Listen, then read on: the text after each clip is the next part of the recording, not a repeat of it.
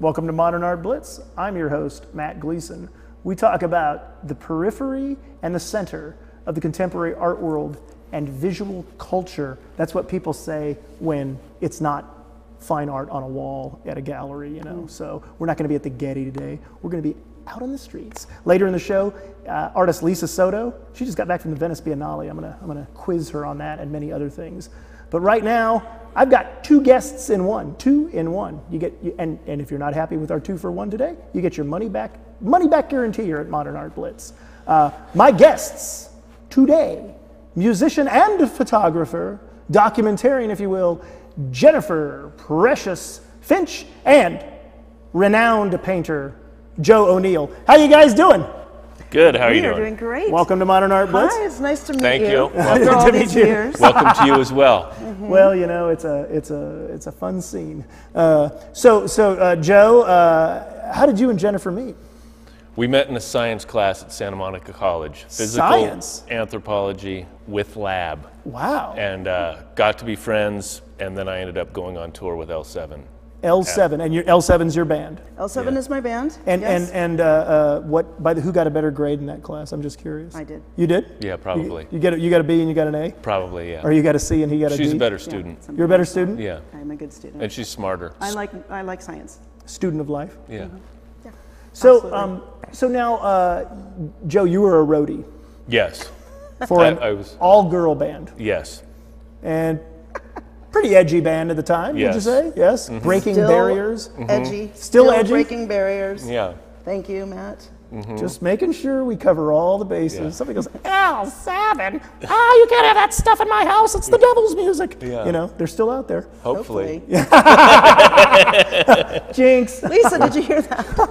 Oh, geez. Okay, so how many years were you the roadie? A couple years, 91, 92, and then I split to go to art school, and then came back in 94. I was on Lollapalooza with them, out in the heat of the summer, putting fake snow all over their stage. That was my job. I was the snow Fake guy. snow. Yeah, and a Yes, giant snowman. A snowman. The first reference to snow at a rock concert that was actually legitimate snow. Yes. So, and how long was L7 together? Are you still touring? together. You still together? Still Did you break up for a while and get back together? We took a break. Yeah. Everybody agreed to it. We're going to take a break. We're going to get back together in a few years. I think the story is something along those lines, but you know. Everybody's got a different version.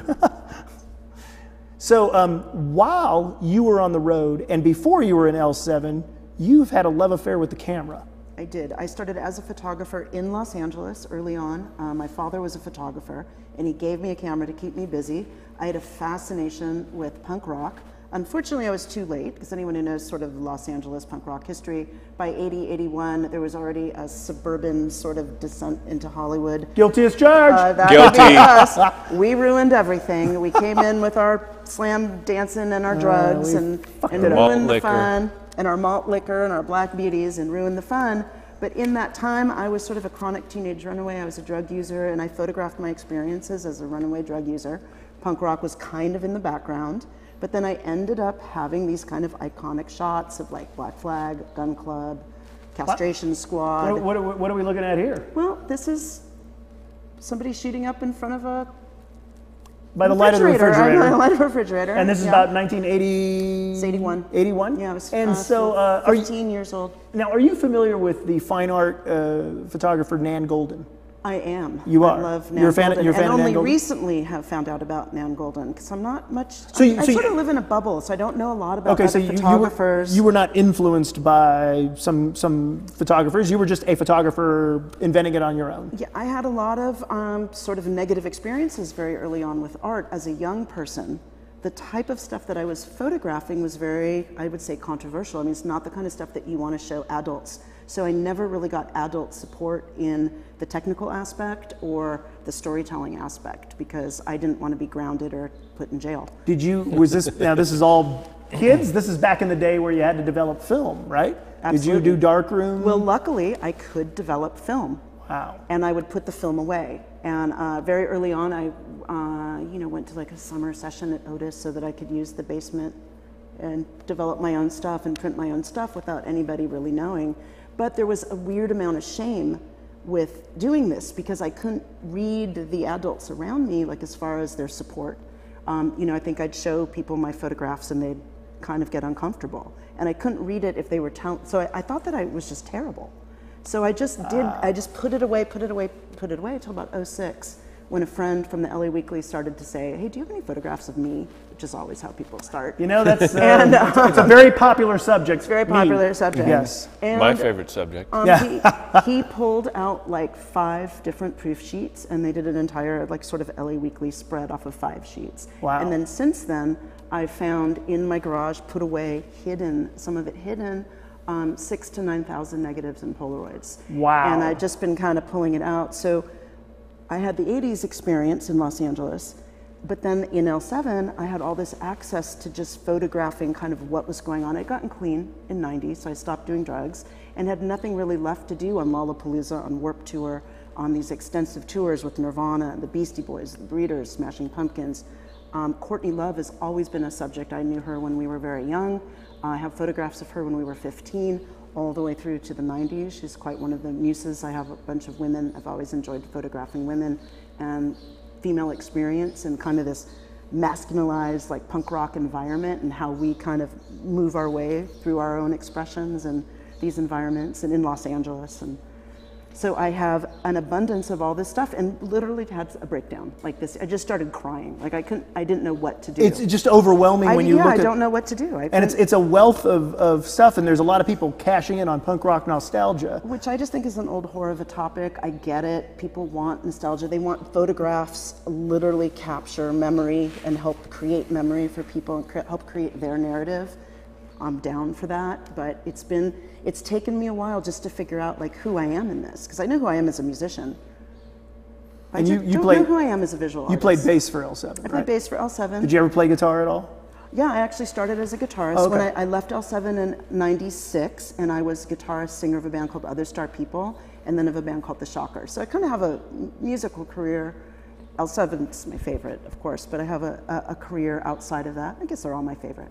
Did you know in Hole, Jill Emery, the original? Yeah, you know, she had a solo show at my gallery. Did you know that? No. Yeah, about a year ago, yeah. I have, sitting on my kitchen table, the first band photograph of Hole? Of Hole. Wow. With Jill and Mike Giesbrecht and Eric and Courtney. I mean, so I have all this stuff. Did you see Courtney when she performed at Jumbo's Clown Room back in the day? I saw her at Paris House.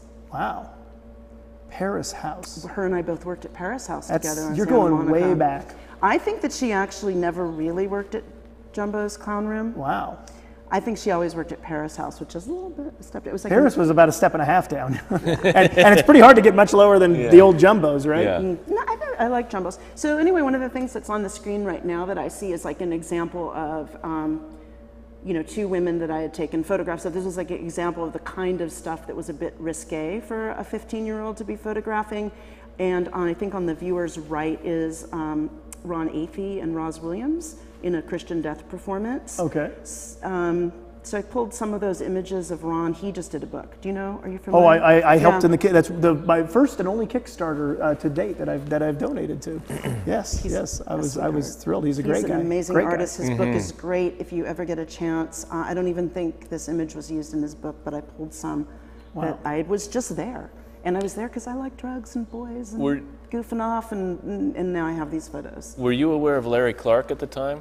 I was not aware of Larry Clark until later in my life. But I often say, what if Larry Clark was a 14-year-old girl? Well, it was actually like in, you know. And Larry Clark thinks that every day. Oh, If only I was a 14-year-old girl. Yeah. So you're 14. You're living in Hollywood at the time. I ran away from home originally at 13. Oh dear. And on Sunset, lost my virginity to a hustler boyfriend, heroin addict, and I have a lot of photographs of him. Ooh-wee. Oh, well, What are we looking at here? This is, this is a 90s photograph of Susie Gardner from L7. I have some of the best seat for the live photographs. So, Oh, so you're on stage. I'm on stage shooting. Yeah, it's the audience. Reach over you keep the camera on the amp. Yeah. Is that it? I traveled with a film camera all through the 90s. Have you ever done a movie film? And a video camera as well. Video too, yes. I have a lot of video, Yeah. and there's an L7 documentary that's in production. Really? now, and some of my stuff is in it. Yeah. Are there incriminating shots of Joe in this documentary? I have. Oh no, really? Please. So What goes on the road stays on the We road. like to say Joe's or maybe a goer. not. he's a He goer. likes to go.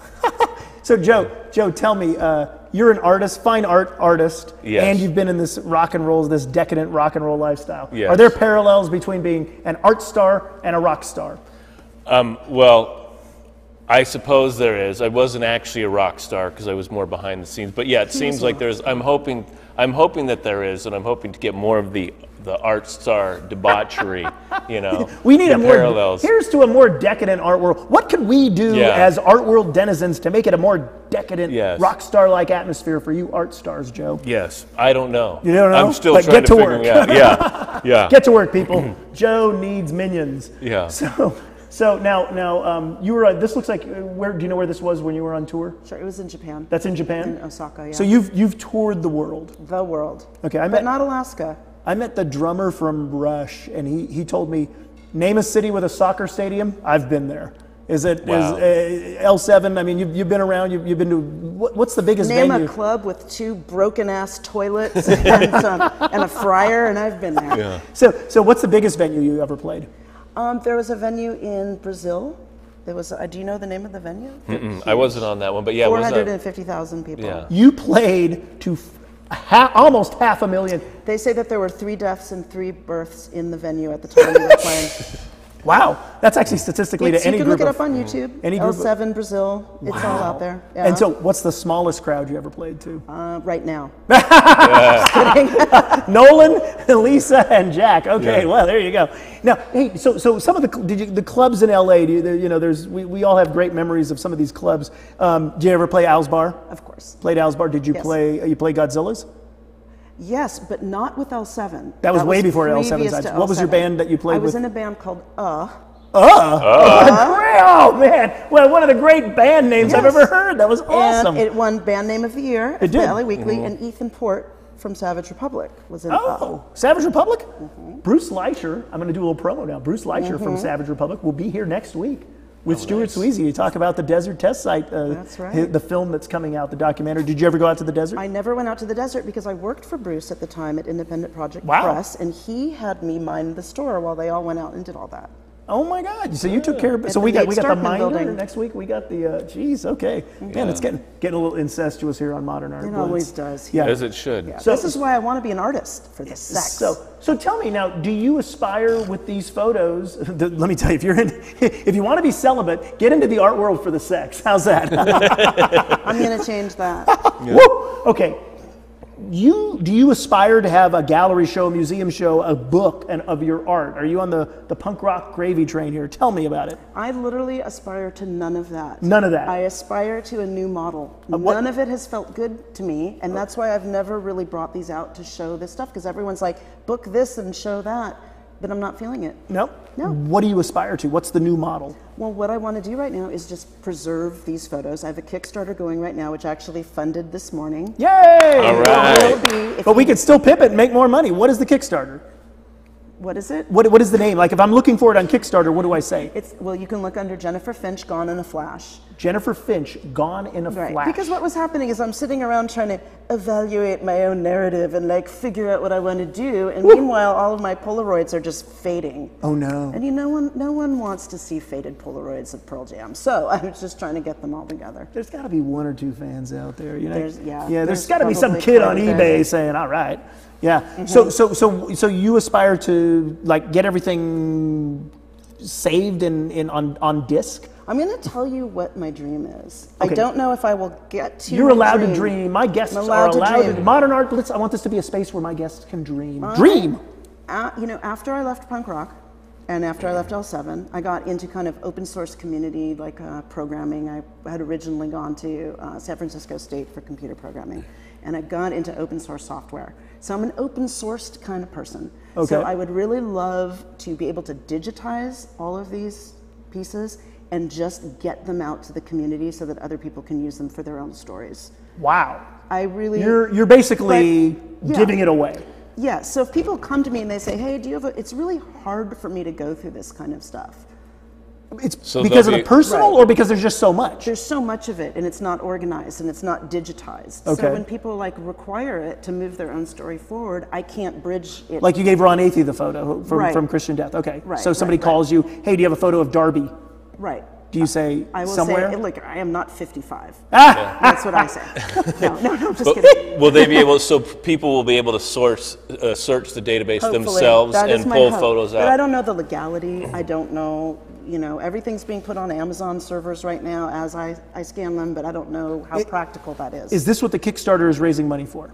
The Kickstarter is raising money to digitize, archive, and preserve the images so that I have a budget because I need help. I need to hire somebody. You need to hire somebody to just do some of the grunt work. It's a massive pile of stuff. And I mean, she was always shooting photos, but even though we've been good friends for many years, I had no idea the magnitude of her archive and how much stuff was actually there. Wow. Well, people obviously see the importance in it because you made your Kickstarter goal.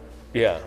Isn't that crazy? It's like, because some Kickstarters never make their goal. So they don't? So what are we looking at here? So one of the things that this is my father. Oh, wow. My father was from Britain. He came to Southern California to work in the aero industry, very typical sort of story of that era of the, you know, civil rights era, 60s coming out here.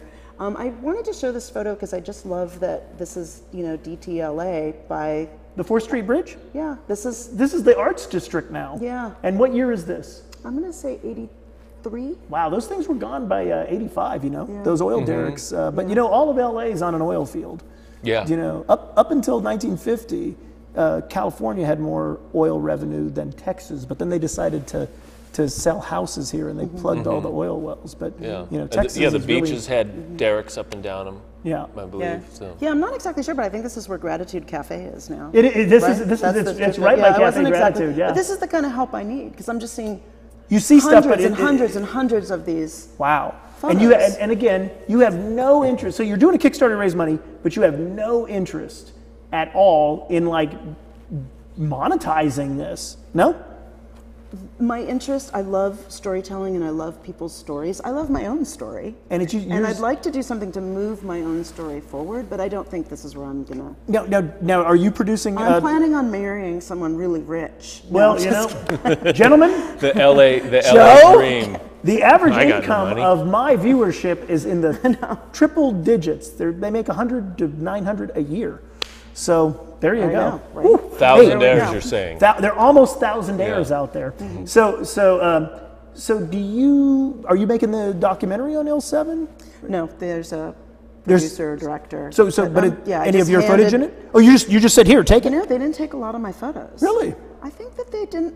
There wasn't. Again, it was like I didn't have anything digitized. It was like very disappointing when I was trying to go through stuff. I couldn't find things. Now, in the scheme in the narrative of the grand punk rock story, is L7 the first all-girl LA punk band? Where there were others too. There was Castration Squad. There was Go-Go. Go-Go's were a punk band. Yeah. You remember when the Go-Go's were a punk band? Yeah. Do you remember? Of course, they still are to me. Yeah. Okay, I'm going to do a trivia question. You ready? Ready? Here it okay. comes. Belinda Carlisle. What was her punk rock name before, when she was the drummer for the Germs? I'm not 55. I've heard it, but I don't remember. I know, it's in the Alice Bag book. Yeah. Donna Rhea. That's a good one. One of my all-time favorites. Yeah, that's a good one. Who are we looking at here? So that's Offspring. I was just trying to show some stuff that I have from the late 90s. So you've got this decadent phase from your, I want to say childhood, but your teenage years, your childhood. And so then you're a rock star, you've got your compatriots, your colleagues, your peers. And and of course, the question that every person between the ages of 15 and 50 has to ask you then, of course, is what was Kurt Cobain like?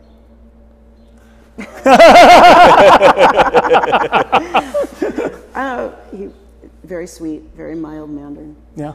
Very creative. Very creative. A force. Yeah. Then the 27. You survived the 27 though. That's like the cursed year for rock stars. It could right? be. So, but you survived it. I did. So I see you did as well. Well, you know. Well, you might not be there yet. oh, flattery. Yeah. Yeah. Okay, what are we looking at here? You know, I just grabbed some images of, Oh, cool. you know, misspent youth kind of stuff. This is like random selection I mean, of what honestly, we're looking I at. have to say that what I continuously try to do is distance myself from the, like, how many Courtney Love photos do you have? How many Nirvana photos do you have? Because I feel like well, how many Courtney Love photos do you have? There's one there. There's one right here. There she is. What year is That's what a year good is one. this? I'm going to say 85? 1985, 86. Yeah. And this was just a light study. Like, I was just really looking at portraiture lighting and trying to figure it out. Wow. You know, by reading books and setting tests up. Wow. You know, so my friends just got stuck being models. Put them to work, I say. Yeah, and I only had hot lights. Like, I just had, and I still only shoot with big keg full lighting. I don't even know how to use a modern light kit. Wow. What about point and shoot? Do you ever just... Oh, yeah. When in I doubt, mean, I whip it out? continue to be a photographer today. Like, I have bodies of work that I'm working on outside of this stuff. Wow. Like, I have a series that I'm doing called The Summer to Come, which is where I take an underwater camera and I go to very public locations at a time when there's nobody there, kind of at the point of sundown, and I'm shooting with this underwater camera. So I've been to France, I've been to Germany, and a couple other places, and I'm going to show that. I'm doing it as like maybe a 7-year series. Wow. And now, do you aspire that to be shown in a fine art context? That I'd love to show. As opposed to... Yeah, but no, then everyone says, well, how about the Nirvana? Yeah, photo? everybody, So exactly. You know, I mean, but which is fine, like, I get it, but I'm not going to do a book. Like, that's why people call and, you know, people have offered to sit down with me and do books, and then they're like, well, how many more photos do you have of the Beastie Boys? And I'm just like, a lot. A lot, I but not for guess. the project. Yeah, I'm just not interested in exploiting my friends and my subjects in that manner. Man, and who...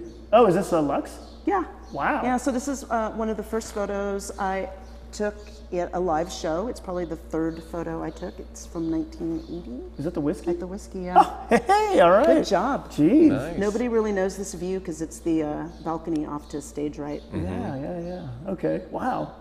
Somehow I think I was at that show though. That's the weirdest thing. Great. That's It was the first show Kid played. Oh, God. So Kid says it's 81 Yeah. Wow. early. Wow. I think. Yeah. Wow.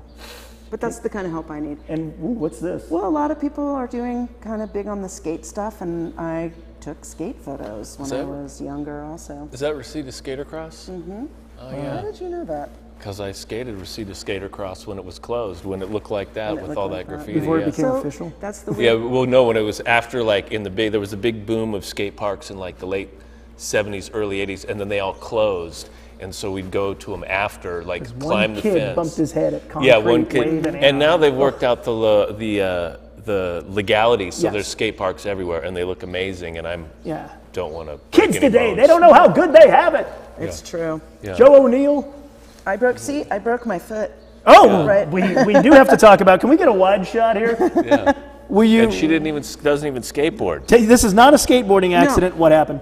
I was walking on a sidewalk and wasn't paying attention, went sideways. But this is the kind of this is how much I resist doing art. Your Kickstarter makes the grade, but then you break a leg. Exactly. So this photo here, this is one maybe second or third show that Jell-O? I'd gone to. It's very good. It's Jell-O.